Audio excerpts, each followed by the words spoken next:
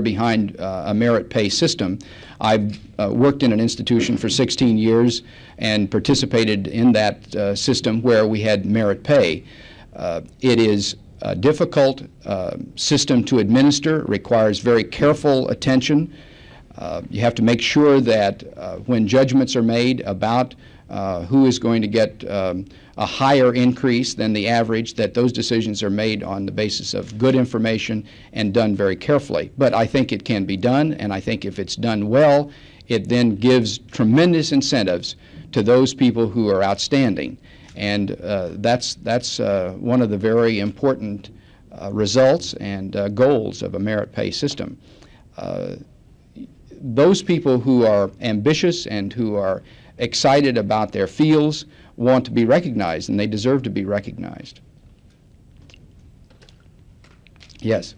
A concern, I think, here at Ball State has been the fact that there have been so many factions and there's been so much turmoil over the last several years.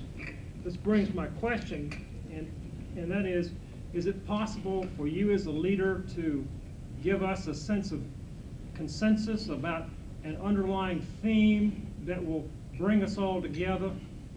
Can you comment on, first of all, how you as a leader will try to develop a theme of consensus here at Ball State? I'm always impressed with how people at almost every institution think they have a lot of problems, and all the other institutions in the country seem to be going along very smoothly and don't have controversy or problems. I can assure you that there are lots of issues across the country on campuses, and from what I have been able to learn about the controversies at Ball State in the last several years, I don't think they're necessarily unusual, nor do I think they are controversies that need to be that we need to be greatly concerned about. In terms of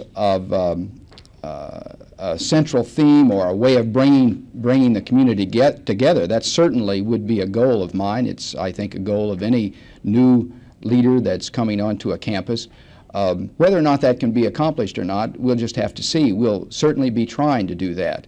I think one of the goals that obviously we want to work on, whether or not it's the unifying theme or not, is a kind of commitment to excellence, striving to be better than we are. If we, as an administration and faculty and trustees representing a university, can't be a good model for students, demonstrating that we're trying to be the very best we can be, trying to realize our potential, then it's awfully difficult for us to ask students to strive to be the very best they can be. We would hope that students who leave Ball State University and either go to graduate school or to take positions would be striving, would be trying to realize their potential. And I think those of us within the institution need to be good models. That means that we need to try to be good. And although it's almost a cliche to say that we should strive for excellence, that is, in fact, I think, the central theme of any good university. And that's something that I know Provost Cook has been working very hard on, and I certainly support that. Yes? If I could follow up the question, please. Since students are our clients really here at Ball State, and since I believe you have some background in student personnel, yes. How is your experience? I think you had 16 years at Delaware there. How will you bring those kinds of skills to make our student body more aggressive as people in terms of thinking, but also in terms of social fabric, in terms of doing their thing? Basically, you have two kinds of focus on the campus. You have the academic thinking and you have the development of the human being. How are you going to bring your skills to make that aspect of Ball State better? Well, I think the first thing that I would say is that I would support that kind of thrust. Obviously, the president isn't going to make that happen unless he or she supports the faculty and the student affairs staff and the other support staff within the institution that work directly with students. So the first thing that has to happen is that those people have to see that the senior administration supports those sorts of activities that you're referring to. In terms of my experience in student affairs and working with students and working with staff who work with students, I feel very confident. First of all, I think that's a very important role for a university to play, a very important function, and it ought to be a good function. It ought to be done as well as it can possibly be done on a university campus. And I know Vice President Byral has been working on that for a number of years. I've had the good fortune of being acquainted with Vice President Byral for a number of years, and I've always been impressed with the quality of the student affairs program at Ball State, even before I knew very much about the university other than the student affairs program. But I think that one of the things that I am very comfortable with is being able to distinguish between good student affairs programs when I see them. And you can count on me acting as president to support those kinds of activities.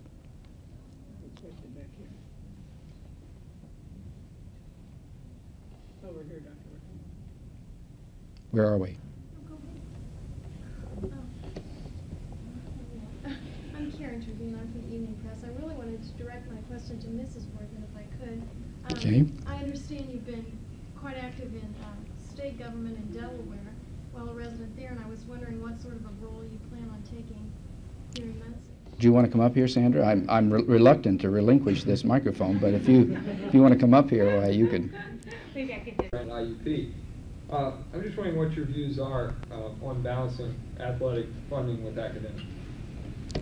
When I met with a group of students about a month ago on the campus, one student asked me the question about would I support increased funding for athletics, and I told him that he didn't really expect me to answer that question when I was still interviewing for this position, did he?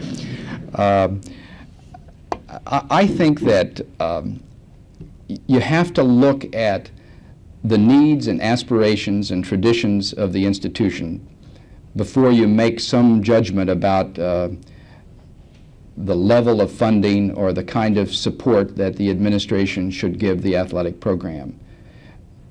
A solid athletic program is an important and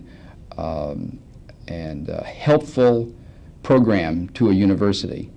It's a kind of window through which some people perceive the institution. And if it's possible to have a high-quality athletic program and to do it within the constraints of the money that's available, then I think I certainly support that kind of program. We have had some discussion and controversy on my own campus about athletics over the past couple of years, but I think it's been very healthy. The students help fund athletics on that campus, and the issue really was, shall the students increase their level of funding to the athletic program? The new athletic director proposed a significant increase. There was perhaps a 2 or 3 months debate last spring, and he didn't get as much as he asked for, but he got some. Whether or not that's the right amount, I don't know, but I thought the debate was very healthy.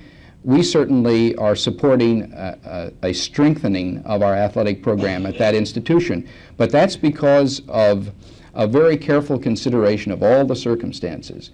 It's a consideration of what it is that people want, what do students want, what do faculty want, what do the trustees want, what do the alumni want, and what do the members of the local community want.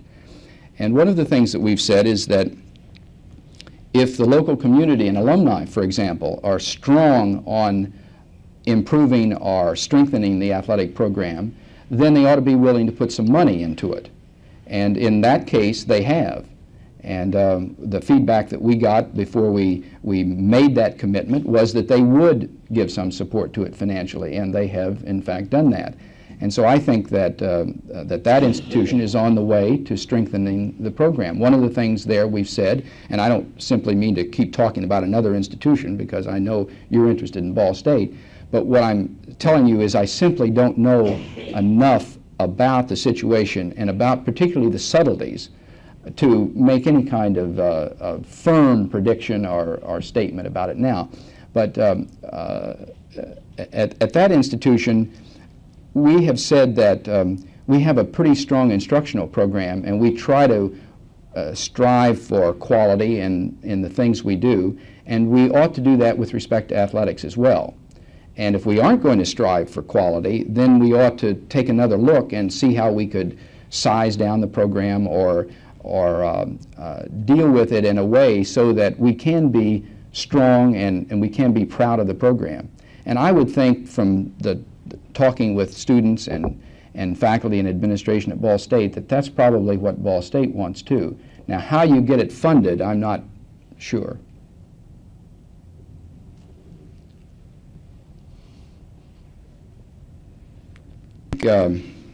That the high-tech and information society, which John Naisbitt says we're moving into or already there, is going to mean that we're going to have to do a better job training people or educating people in the technical areas.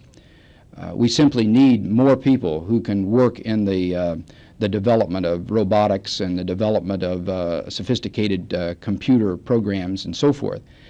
But and that's a real need.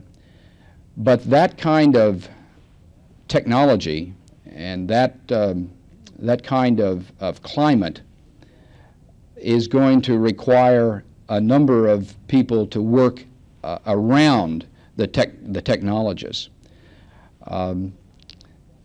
Whenever there are not going to be that many positions for electrical engineers and people who build computers, but guided by them.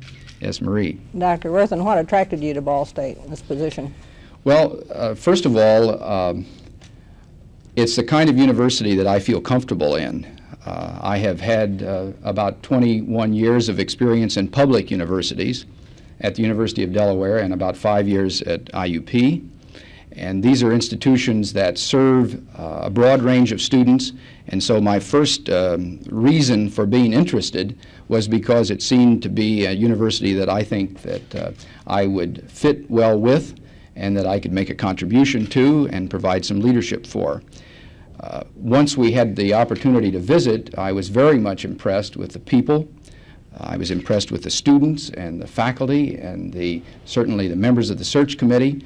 Everyone seemed to be expressing a great deal of interest and concern about choosing the right person. They seemed to be demonstrating loyalty to the institution and seemed to be very enthusiastic about it. And I think if the people, after all, the university is really the people.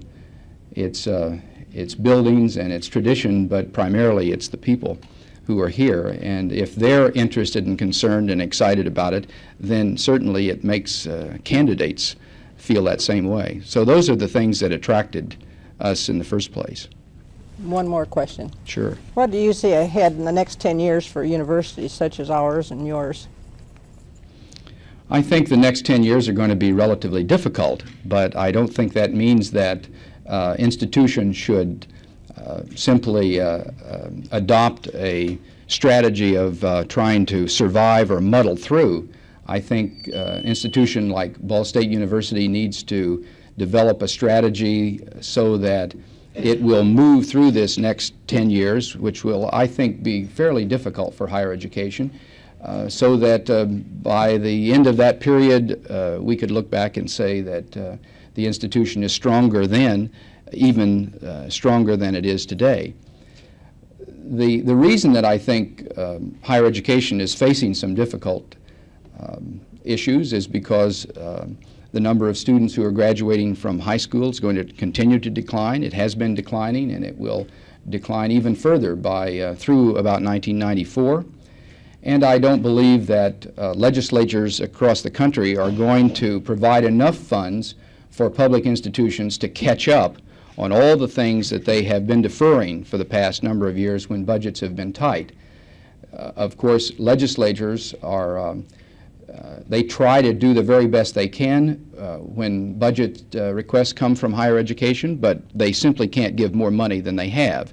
And so it's because of those two factors, the press on enrollment and because of the pressure from the budget, that I think institutions need to really have a solid strategic plan as to how they're going to move through this period.